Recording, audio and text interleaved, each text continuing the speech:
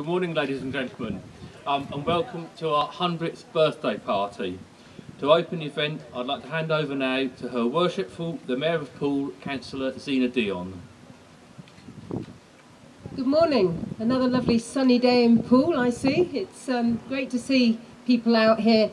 This is really quite a momentous event because anybody that's been brought up around this area will remember the old sort of Hants Dorset buses across the conurbation, and I was certainly brought up in Ashley Cross and catching the bus for twopence each way up to the hill to where I used to go to school, because anybody that knows young children, we don't do hills, so it was easier to catch the bus.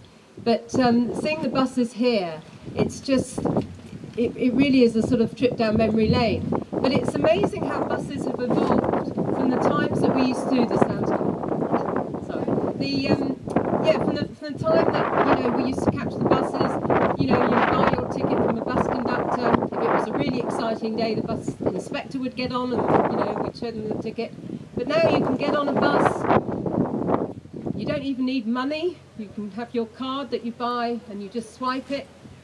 You can do your homework online.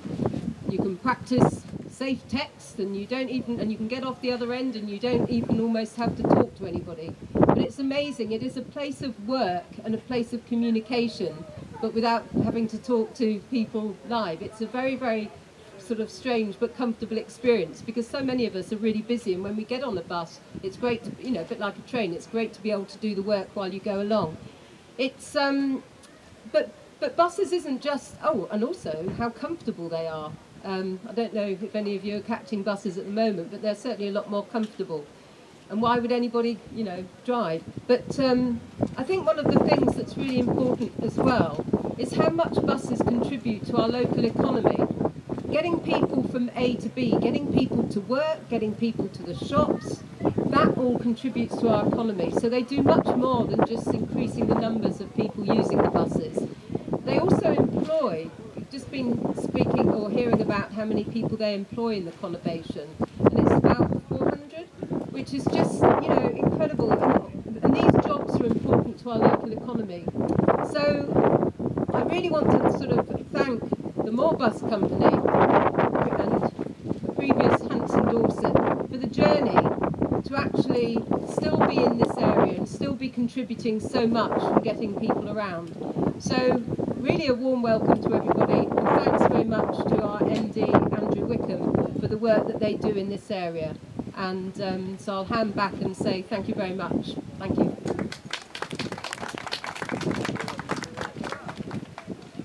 Thank you very much, Madam Mayor. So, welcome to our 100th birthday party, our centenary event. There's lots of rides and buses to be had later on, the programmes are available, and every penny we collect today will go to Julia's house. Both myself and my colleagues in the company are immensely proud to have served Poole and the surrounding areas, Dorset, Hampshire, Wiltshire, for 100 years now. What we did then is exactly the same as we do now. We provide safe, economical and attractive transport for people across the region making essential journeys. And I'd like to pay tribute to some of our former colleagues, particularly those who many years ago now went off, they had a safe, predictable life on the buses, and in 1939 they went off to fight in the Second World War. Sadly, some of those people didn't return, and they made the ultimate sacrifice for their country. We still remember those people with plaques in our shops and in our walls that commemorate the sacrifice that they made. We have a lot of old buses here today, just a few here and a few more in Seldown, and obviously from up on Poole Quay, up the road there, we have rides on the old buses that we start shortly. It's important for us to remember it's not only about the buses though. A lot of it is about our colleagues over the years who have sort of got up in the middle of the night to come to work in all sorts of weathers.